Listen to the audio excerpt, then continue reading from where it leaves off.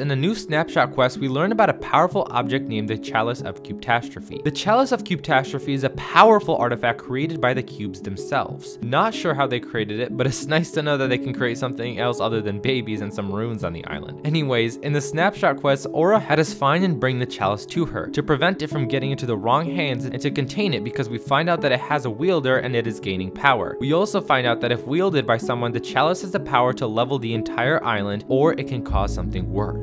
After analyzing some petroglyphs, we find out the wielder is of course none other than the greedy spirit of Aurelia. Fortunately, we are able to take the Chalice, and while it's possessed by Aurelia, Aura convinces Aurelia to possess a golden fork, and it works, which I find super funny. You went from wielding one of the most powerful artifacts in the Omniverse to possessing a fork of all things. Talk about a fall from grace. Make sure to subscribe for more Fortnite storyline content. See you around.